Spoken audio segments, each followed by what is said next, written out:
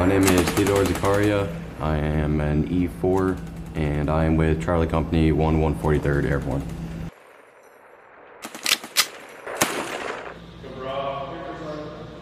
Had first formation sometime around 05. Once we had everything set up, we got onto the buses. I just love driving buses. Down to Quonset Airfield. We got wheels up and we did in-flight rigging. So before, usually we would sit in a hangar and get all our gear on there, all of our chutes, and get JMPI'd in the hangar and have all our gear on us ready to jump. And then we would walk out to the aircraft ready to jump. This time we took everything with us on the plane, and we had, I don't know, maybe like 10 or more jump masters on there. So while we were flying in the aircraft, while it was moving, they were able to get all of our gear on us, inspect it, and get us ready to jump. The in-flight rig is definitely proof of concept that our airborne company can deploy anywhere very quickly with a short amount of notice. Honestly, like when we were getting rigged up, it was obviously a little bit uncomfortable, very crammed in the aircraft, but as soon as I got to that door,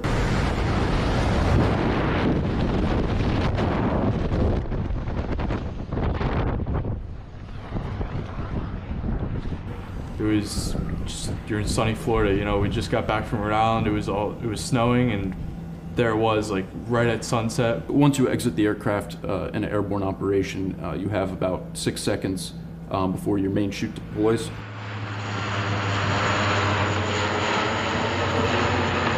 Once your parachute deploys, you look up, everything's fine, and it's just silent and peaceful. Had a great landing. Honestly, couldn't have asked for a better landing. Jump went very smoothly. I think some people had like rougher landings, but I don't know like actual injuries. oh.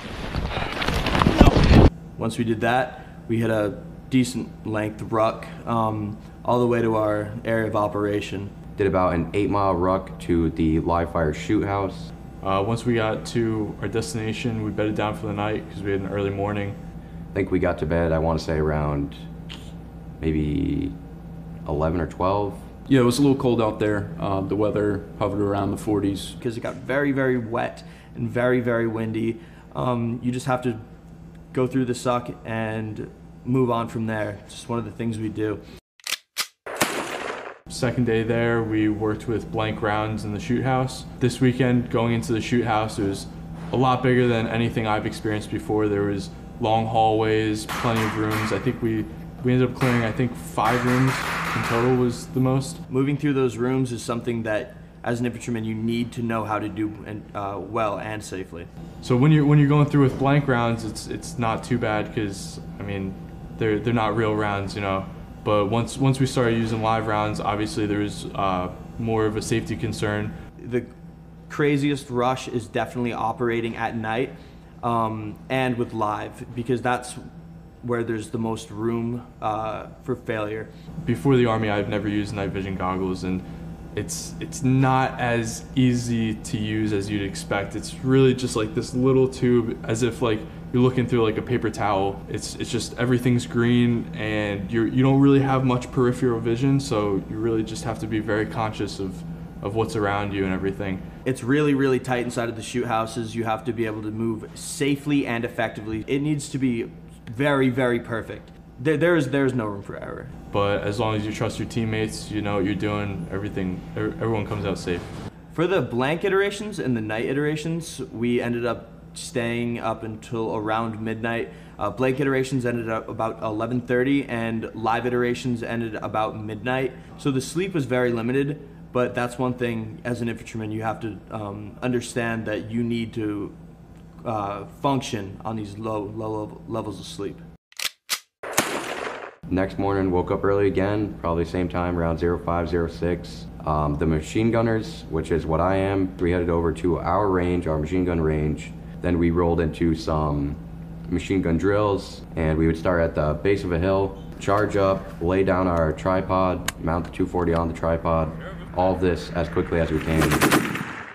We practice suppressive fire, grazing fire, plunging fire, over different distances, different targets at different distances. We also practice rolling guns, which is another method of engagement we use to employ machine guns to support our maneuver elements.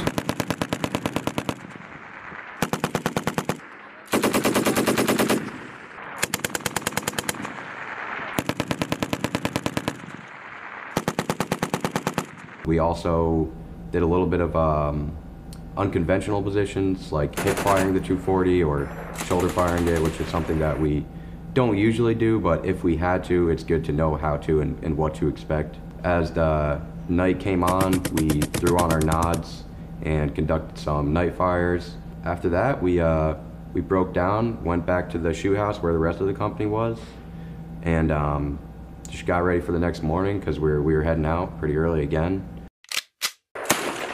This morning, we woke up really early, probably like 04:45, and got all our gear on the buses, headed back to the airfield, loaded the C-130, all our gear, and flew back to Quonset.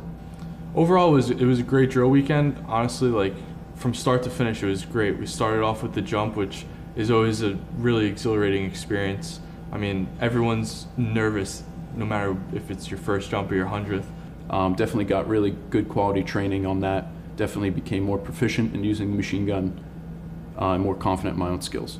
Yeah, so I'm from a town called Phillipsburg, New Jersey. So once we finish up cleaning our weapons and everything, once we get released, I actually have to make a 4.5-5 hour trip home, and I got school tomorrow morning at 9 o'clock. I know a bunch of guys from the unit that are from Jersey, a couple guys from Texas, Florida. People come from all over the country to be in this unit. Tomorrow, after I drove home to New Jersey, I'll wake up to start work. So after I leave here, probably gonna be later on, hopefully around 6, gonna be able to get home, shower, because none of us have showered in, 3 or 4 days here. Gonna have to wake up early tomorrow, probably around 7 to get to work for 9. After that, I actually have class after work, so tomorrow's gonna be a full day. And that is essentially your typical 4-day drill. And just gotta wake up now for work in the morning at 6.